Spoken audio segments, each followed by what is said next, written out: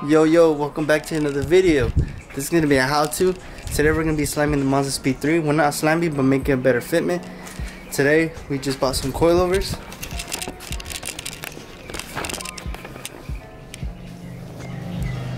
We're going a little bit budget on this one. We're going with some Rev 9, I think Super Street ones. So these are not too bad. Picked them up for $400 on eBay. We got the jack, we got the tools, we got the Jacksons, everything. So in this car I'm running Lawrence springs at the moment, and right now they're not the Lawrence springs, the shocks on this car are blown out, so I was like, might as well get some coilovers. So today we're going to be changing them. First thing we're going to do is jack up the car, and then from there let's get to it. If y'all fucking with the content, make sure to like, subscribe, comment down below what you want to see next. Let me know, what do you think of this video? 10 out of 10, 1 out of 10, let me know, be honest. Let me know if I'm trying to work on something. Give me your feedback. If you fuck with it, if you think it's funny and shit, let me know.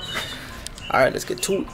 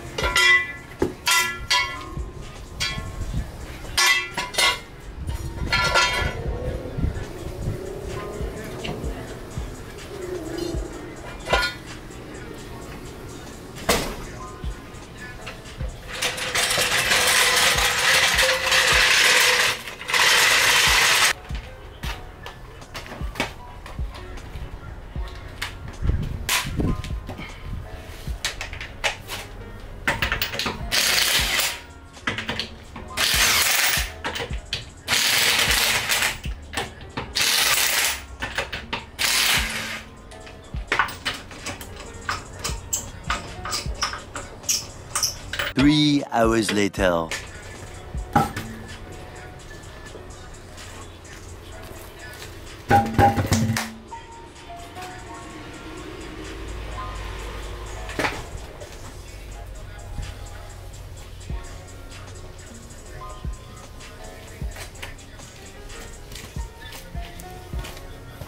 So we're gonna need, I believe, a 14 mil.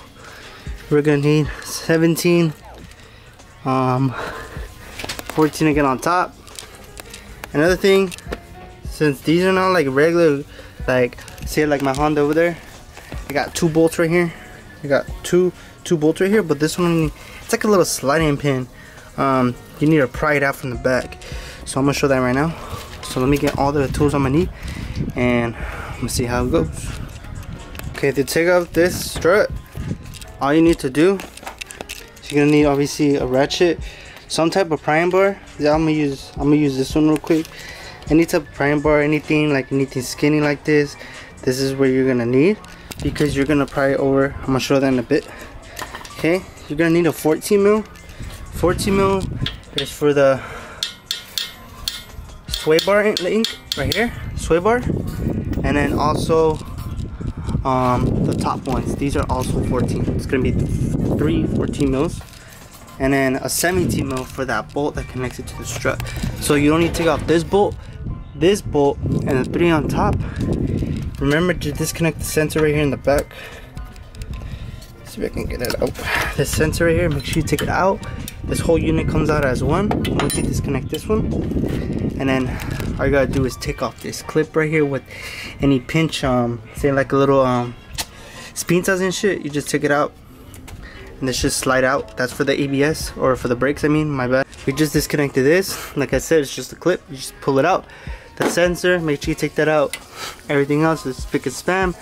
Another thing I want to say is that when you do coilovers, and especially in the fronts, I recommend lifting the whole car up from the front, because if you do one side, this sway link is going to be super hard to put in if you're only doing one side at a time. So I recommend lifting the whole car front up.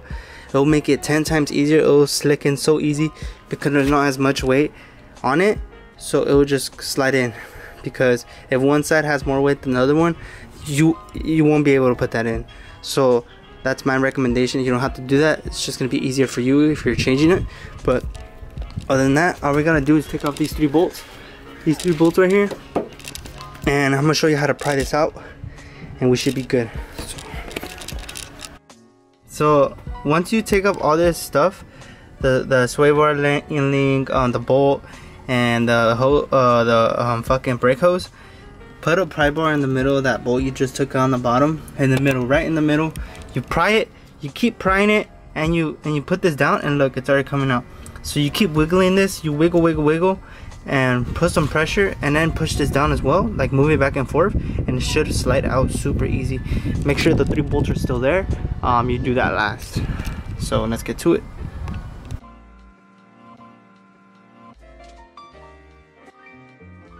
After a couple slids of that, it came off nice and smooth.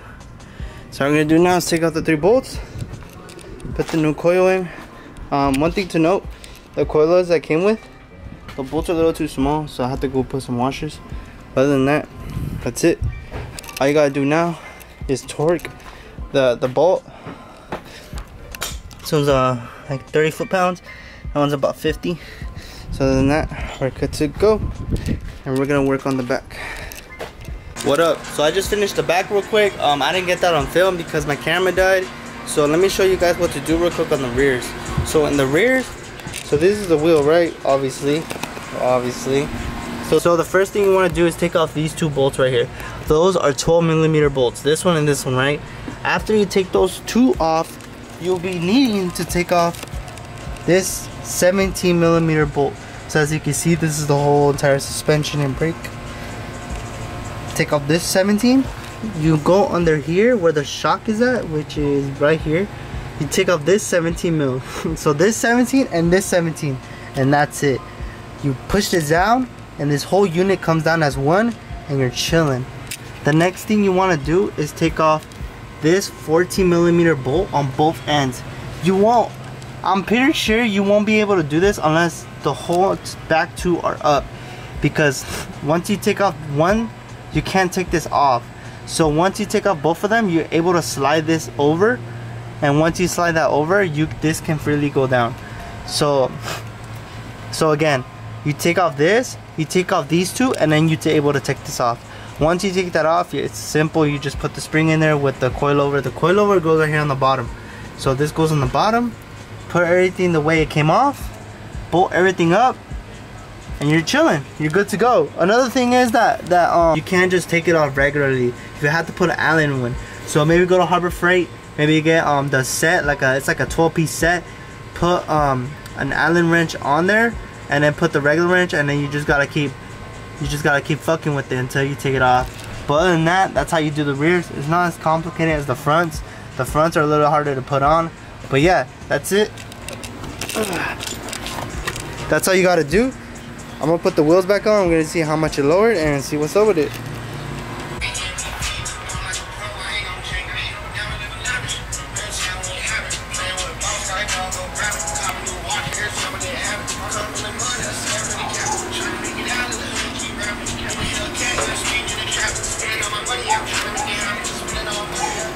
So that's it for today's install.